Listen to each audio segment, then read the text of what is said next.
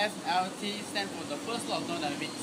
Our group is going to conduct an experiment to build a mini rocket to prove the first law of thermodynamics. First law says that energy can be changed from one form to another, but it cannot be created or destroyed. Energy is always conserved. For example, light bulbs transform electrical energy into light energy.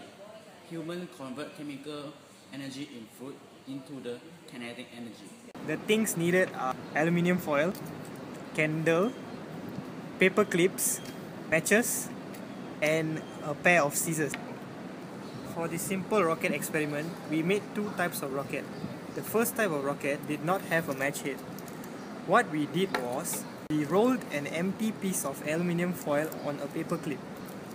We then set the angle of the pin to about 45 degrees and secured it on a base made from crumpled aluminium foil.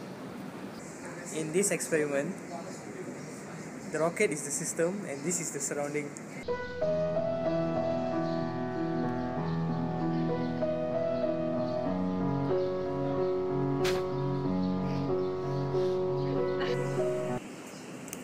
This is the result when we supply heat to the rocket.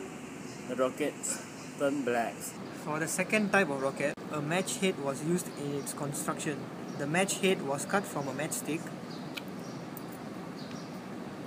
It was placed 1 inch above the end of an aluminium foil. Next, a paper clip was then inserted in such a way that the tip of the paper clip comes into contact with the match head. The aluminium foil was then rolled on the paper clip and the excess part on top of the rocket head was cut off. Once this has been done, we set the angle of the pin to about 45 degrees and secured it on the aluminium foil base.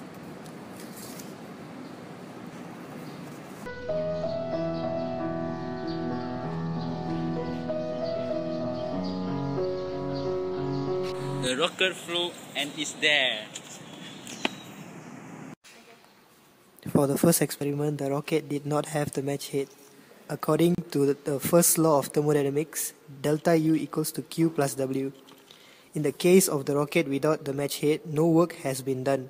Therefore, W is equals to 0. Hence, delta U equals to Q.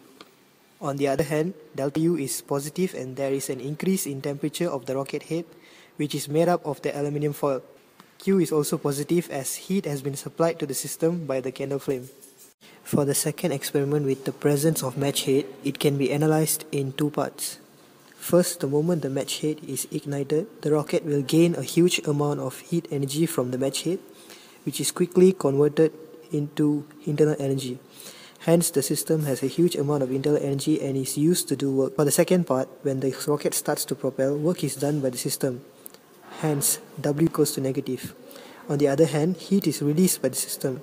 Therefore, Q is equals to negative. Delta U is negative due to the heat of combustion and there is no change in the volume of the system.